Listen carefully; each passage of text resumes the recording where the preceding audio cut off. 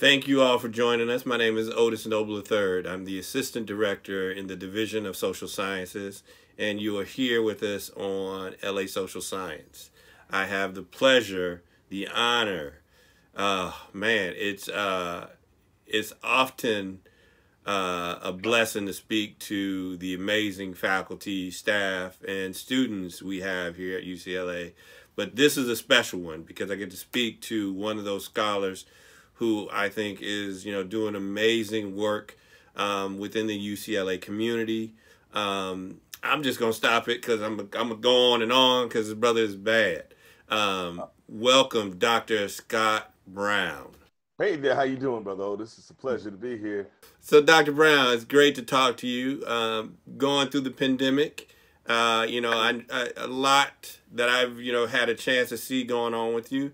But before we get into it, there's a question I always love to ask. The question that I've been asking a lot of our faculty and staff and students that I've gotten a chance to have a conversation with here on LA Social Science, the E-Forum, is there a book or music that has helped you get through this pandemic? Oh yeah, there's a lot of really, good music that's sort of like almost like therapy for me. And you can pretty much drop the needle down on any cut by Earth, Wind, and Fire and find a message that helps give you clarity on what's going on and where you want to go. The other artist is, of course, one of the phenomenal musical prophets, Stevie Wonder. Listen to a lot of Stevie Wonder now. I also listen to a lot of Aretha Franklin. Especially, Say a Little Prayer for You and all that really serious soul music, because with just hearing not just what she's saying, but also how she's saying it, it just gives you that sense of elevation of getting outside of what is and into what's possible. Yes. No, I just got introduced to the documentary that Sister Aretha Franklin recorded here in Los Angeles at one of our churches. And I tell you, when I'm down and out, that is one that always gets me up. Right. Yeah. Amazing Grace. Oh, yeah. So Dr. Brown, tell us about the connection, because you are a faculty member with appointments both in African American Studies and in history. So I'm really wondering about that connection between music and scholarship. How do you bring those two together? Well, it's funny because I grew up playing in bands as a young person, and even when I did my first book called Fighting for Us on the group that started the Kwanzaa, the US organization started by Maulana Karenga. That book still has a lengthy section on when jazz artists started to utilize the ideas of the Nguzo Saba or Seven Principles, and Herbie Hancock took on the name Mwandishi at one point. And so I was already sort of gesturing in that direction. In fact, one of the chapters in that book is called In the Face of Funk, the US organization and the arts of war. So I was using it thematically. But once I started to think about my forthcoming projects and thinking about really some of the areas in Black studies that need to be expanded, you think about one of the most important resources in the African experience and Black diasporic experience. One of those resources is not coming up out of the ground, it's coming out of the souls of the people, and that's music. Right. And like the resources in the ground, the resource of our music coming out of our soul is still in a kind of colonial relationship with respect to who it generates wealth for. Meaning that our music makes everybody else rich in a way that's very disproportionate to the communities that create it. So the decolonization or the nationalization project that Black nations and Black communities have had to do around resources like oil, we have yet to do with culture. And so I see Black studies as the discipline that doesn't just talk about notes and chords. We actually talk about the power dynamic, Mm-hmm. and all of these positions in music and distribution that are not seen in the music video. Mm-hmm. The kinds of things that people, pioneers like Don Cornelius understood about music, Yeah. or Dick Griffey, right? Or Sylvia Robinson. Mm. Those folks understood this other aspect. And so I see Black studies as intervening in that political context by empowering people to change that dynamic. Yeah. See, this is why I enjoy the opportunity. Thank you, Doctor, for that piece. We're going to keep it rolling, though, because you talked a little bit about your book, Fighting For Us, but tell us a little bit more about it. Yeah, the first book was actually my, I started that when I was in graduate school collecting. I used to read a lot of books from the bookstore in my hometown, Rochester, New York. It was called Kitabu Kingdom, Mm-hmm. run by this brother, Gerald Shaka, and his wife, Terry Shaka. And I would go there and just pick up all these books. And the store owner said, when you're serious about studying, you're going to study Dr. Karenga. I said, Dr. Karenga? Yeah, he started Kwanzaa. So the idea that an organization started a holiday was a bit much for me. Yeah. Then but then I started researching that. I realized they had this conflict with the Black Panther Party. And I said to myself, if I ever get a PhD, I'm going to write the story of that organization, because it's got to. Now, little did I know what I would be getting into, because, there's a lot of problematic things. And as a scholar, as a Black studies scholar, as a historian, one of the first things we have to be clear about is why we're doing what we are doing. Yeah. And telling the truth, as difficult and painful and even self-critical as it might be, we have to tell it. So that book, Fighting For Us, deals with a very sectarian situation in the sense that there are organizations that are fighting one another. I feel proud that I got close to the truth as I could, because people who are die-hard haters of the US organization don't like the book, because I said some good things about the US organization. People who are die-hard US organization and Karenga followers don't like the book, because I point out some of the problems and contradictions. So that's where, we have to be comfortable being in that space. That was the first book, and one of the artists who has become a kind of a musical mentor to me, James Mtume, who did the song Juicy Fruit. Well, and Mtume, I interviewed because he was in the US organization. And we started talking, and then he pointed out to me, keep playing and keep writing music, because you need it. That is your place to go. That is your shield out here. Because academia, politics, Black studies, that's like warfare sometimes.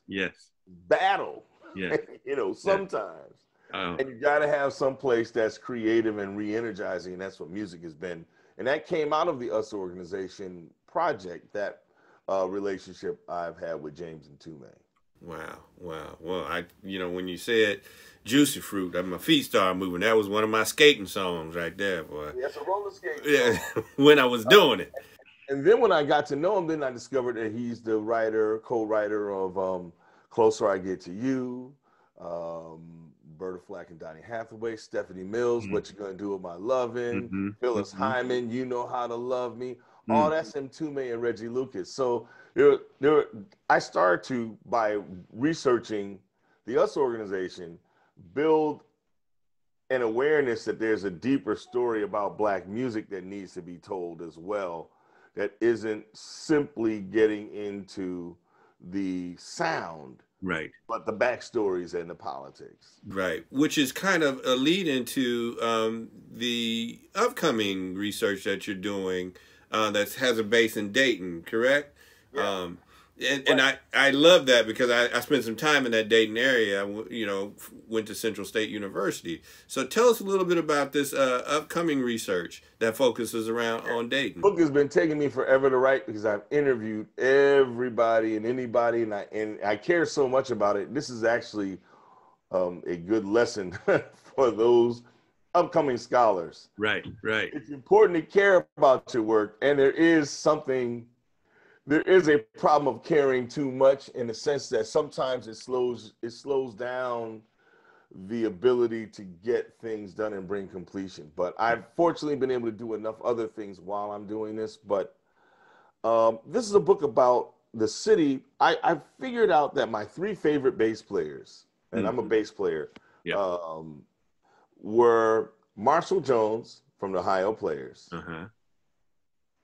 Mark Adams from the group Slave, and Marvin Craig from Lakeside. There were three in my top 10 of folk bass. I have a bunch of others too, but that's in a lot of people's top 10. Them three are in a lot of people's top 10 right there. I'm telling you now, that's the funk. Of course, you got Bootsy, you got Larry Grant, come on, brother Lewis Johnson. I mean, that's a whole bunch. But the fact that those three were from this medium-sized city, Ohio, which is a kind of factory-like town, blue collar town, like my city, Rochester, New York, where I grew up. So I developed a kind of affinity for the town, and then I started to just collect more and more about it and realize, man, you know, we know about, for instance, the story of Minneapolis, because of films like Purple Rain and the success of Prince. But what happens when there isn't a record label that points you to that story? Then the medium-sized cities, the Buffalo, New Yorks, the Rochester, New Yorks, Cincinnati's, the Louisvilles, the Pittsburgh, Pennsylvanians get lost. And so the fact that they didn't have a record label that came out of Dayton to kind of harness that identity means that there's a gap in understanding the history of funk and the history of Black music. So that more bands per capita that were signed during this era of the band came from Dayton, Ohio, the Ohio Players, Slate, Lakeside, Roger Troutman and Zapp, Wave, Sun, Steve Arrington's Hall of Fame, right?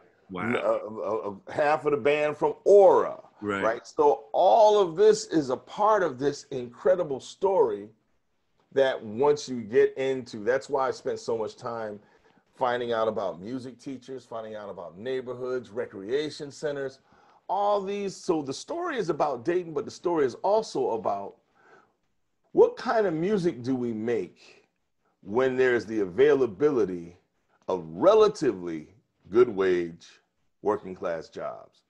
Talk about hip hop, we always talk about hip hop being born of lack. So we'll say, well, hip hop, you know, they had to do this because they took music out of the schools. Hip hop did this because they're closing down rec centers, so the kids had to do their own thing. So we always talk about hip hop in terms of what isn't there. But if you want to get to an inkling of a sound, when a community is functioning, now it's not ideal, it's not utopian, but when you have neighborhoods, not hoods, because today's hood was yesterday's neighborhood. And so if you want that sound, funk, or the music of self-contained bands, not just funk, because bands can play other genres too.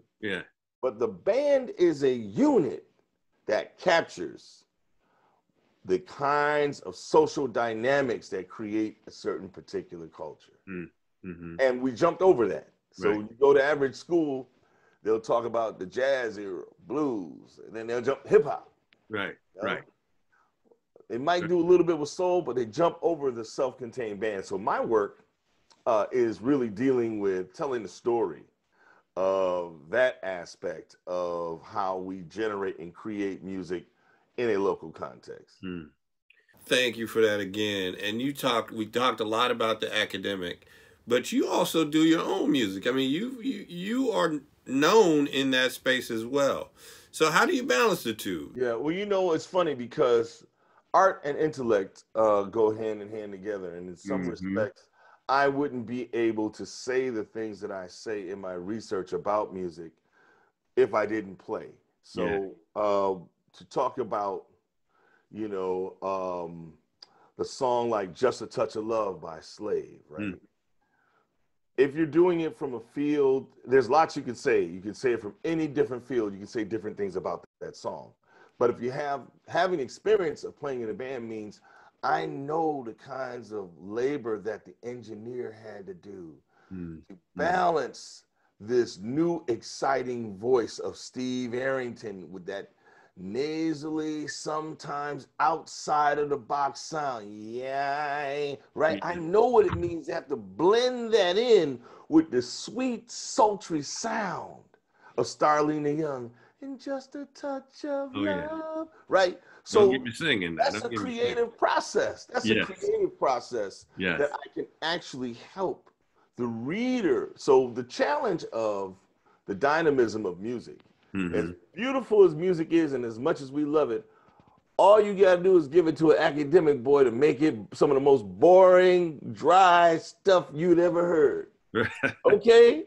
Right. And so my challenge being a musician is how do I make the music jump off the page where you read it and you're not going to reproduce it, but there's some symmetry between what you craft in written word and the experience of music. That's I mean, there's some great poets that have done that. Yes. One that comes to mind, of course, is Langston Hughes and what he did with blues. Right? There's some great poets that do that with other genres as well. But as a storyteller, how do I get the reader to feel what I just explained? The tension, the clock is ticking in the studio. Yes. The engineer has all of this stuff and he has to make split-second decisions. And then you find something and you didn't realize that this was magic. Right. Right. And to trust yourself, to know what you did is not orthodox, but it's something special. Yeah. All of those kinds. That's just me just freestyling on you. I appreciate it. Yeah. That's what I mean by playing and writing about playing. Right. And so I have the first song I released was called Last Man. Yes. There's a video for it that you can see on the African American Studies webpage, History Department, I believe. Hopefully we can get it on social science as well. Yeah. That's definitely working to get it up on the E-form. It really captures the beauty of everyday LA. Yes. And the other song that I did, well, the album that I produced and wrote all the music for is by a veteran Black arts poet, Kalamu Yasalam. He's right out of that cloth of Amiri Baraka, Sonia Sanchez, and that whole ilk. And so what I did was I tried to put modern music to his poetry. And his spoken word is not just spoken word as we know it. He's doing storytelling, a lot of dialogues. He's even converted haiku into a musical experience. So that album, Catfish and Yellow Grits, you can listen to that on Catfish and Yellow Grits. Yep. By Kalamu Yasalam. So I have that one. And then I have another song that I'm going to be releasing in just in a couple of weeks or so. I gave you an advance copy of it. It will be in heavy rotation this weekend. Well, thank you, brother. It's called Scotronixx. And it's featuring a real pioneer and powerful hip-hop artist who's been an independent hip-hop artist for many years, has a big following. His name is Ohene Savant. And he is a Pan-Africanist. He spent a lot of time in Ghana as well. And his rapping style, he's the kind of rapper that all of the great rappers know. Yes. You have certain musicians that the top musicians like. He's the rapper that all the top rappers know and love. Right. So have him on rapping on the song, and he was in town. We just he had a schedule change, and we just spontaneously, he heard the beat that I had done, and we just created it on the spot. But the song is a good metaphor for what I think about is the meaning and mission of Black Studies. Because the hook on the song, part of the hook says, I fuse metaphysical themes with ebonics. So I use the metaphysical themes as a reference to something that is deep, and ebonics meaning, it's not literally taken as ebonics meaning Black language, but more accessibility. So that's what I think is the essence of Black Studies, being deep and accessible. Man, I appreciate that. we have to, it's a struggle to do both, but it's Yes. what we have come into existence to do. You took a couple of things at us. So tell us about the project that's out right now that you can get. There's two projects that are out right now. That Last Man video. The Last Man, the song in the video is called Last Man. Yeah, and you can get that currently on YouTube. I know that at the videos. YouTube, Spotify, Apple Music, iTunes, and that's Dr. Scot Brown. Yes. As artist, one T on Scott. And the other project that's out right now also that you collaborated on. What's that one? Catfish and Yellow Grits, and the artist name is Kalamu Ya Salam. K-A-L-A-M-U. Yes. Space Y-A Salam. S-A-L-A-A-M. And the album is Catfish and Yellow Grits. Yep, I'm gonna wipe my mouth because that made me a little hungry there. And you know, the title track of the song is a storytelling between a man and a woman who are preparing a meal together. So if you're hungry now, man, wait till you hear it. And then tell us that third one that you talked about, the rapper, who's the rapper's favorite rapper. Sure. Scotronixx is the name of that. And that's Scotronixx, Scotronixx. And the artist is, so it's by Dr. Scot Brown. Yes. The song is called Scotronixx, and it features Ohene, O-H-E-N-E, space Savant, S-A-V-A-N-T. So we gave you a lot of work there. So got a lot of funk to dig. That's right. That's right. So in this moment, you know, we got a lot going on. We've got the decision that just came down as it relates to Breonna Taylor, and we've got a lot that is happening in our world, in our societies, and in our homes with the pandemic. How do you when you're creating music, how do you connect it to the moment? Do you connect it to what's going on? How do you see yourself really kind of playing in that space? Absolutely. And it's not just music, it's my writing, it's my work. It's trying to support activists in the way that I can. And there's so many dimensions to what we need to try to bring into reality this thing called liberation or freedom we're all struggling for, and it changes all the time. Yes. But the violence, the assaults on our community, the violence that permeates American life, all those things require the contribution of people from a very diverse areas of expertise. Yes. So, my work is one thing. If you're talking about music that celebrates Black people loving each other, that's part of the struggle too, because part of what racism does is devalue and dehumanize people. Yes. And Black Lives Matter, there's a revolutionary aspect to that, that the society has to be transformed in such a way that it ceases to impose its violent devaluation of Black life on us, right? That's a revolutionary call. There's also, and from my work in the 60s, there's also a cultural revolutionary side, which is how do we see and work with each other? Yes. Now, there are people who have talked about post-slavery traumatic syndrome. I actually don't think you have to go that far back. Right. I think you can deal with COINTELPRO. Yes.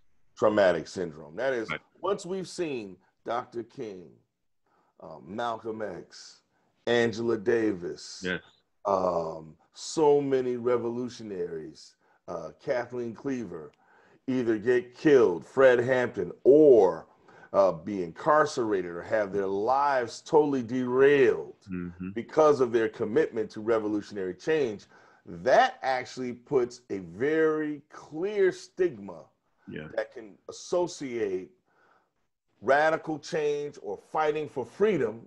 Doesn't even have to be radical. Yeah. Actually, it can just be basic reform that you're fighting for. Right. And once people see that the consequence of that is to have your leaders and these folks have their lives derailed, it does impact the choices that we make. Definitely. So much of what we're struggling for is reevaluating for ourselves Mm-hmm. what it means to be consistent, what does it mean to contribute, but also the sustainability of it. So that's why people are now thinking about other aspects of struggle. They're bringing into the mix things like self-care, Yeah. right? As Yeah. part of the whole, potpourri of things that we have to do to enact and fight and succeed in bringing Yeah. about liberation. So the cultural piece of Black Lives Matter, from my perspective, is really about what Black folks do with each other. How do Yeah. we talk with one another? How do we work together? How do we build trusting and lasting relationships with one another? And the revolutionary aspect is, fighting the wider world and those relations of power as well. And Yeah. the only reason why I'm even talking about them separately is because the first book I wrote there's a language of a binary between culture and revolution. In reality, you have to have them all seamlessly working together. Definitely. And, I see it in your work. I've had a chance to see the Last Man video, and I can see the intentionality behind, the things that you put into the video. There's the music, which is beautiful. And, you have the brilliant Dr. Breon Bain in the space as well, who does an amazing job. But, I see the intentionality behind it in the spaces you chose here in Los Angeles to, kind of highlight in the video. And then the fact that you have such amazing representation of Black women in the video. When I watch it, I see your intentionality. Am I right in assuming that, or is that just You're something very right. You're just very happened? right. But that intentionality also comes out of who I work with in the creative process. So it was very Yeah. important for me to work with a Black production company, Ultra Wave Media, which is led by Greg Everett. And that's the same media company that gave us the study of the Black Panther Party, 41st and Central. In Mm. fact, filmmaker Everett has done a lot. He actually worked on the Tupac video, Hit 'Em Up, and he's got a long record. Yeah. But he's also committed to a kind of art that captures a progressive ideal, revolutionary ideal. And so some of those cultural products come out of these choices that we make. And Mm-hmm. some of these choices may not even be in the short run to make the most financial sense. Right. But sometimes, though, those choices have everything to do with what you come up with. And Right. so he listened to my vision. We worked through it. We were working on it for some time, and we got it to that point. Well, I tell you, I'm just thankful that I get a chance to, associate with, brilliant brothers such as yourself. And I want to let you know next time, you putting together a video, if you need somebody to bring the trumpet out, just let me know. I'm ready for you. I ain't holding it right yet, but I'm gonna get there. No. Yes, sir. But when you're ready, just call me up and we'll be ready to go. Featuring Otis Noble. Watch out. See what I'm saying? Dr. Brown, appointments in African American studies and history here at UCLA. Thank you for your time. Thank you for what you're doing.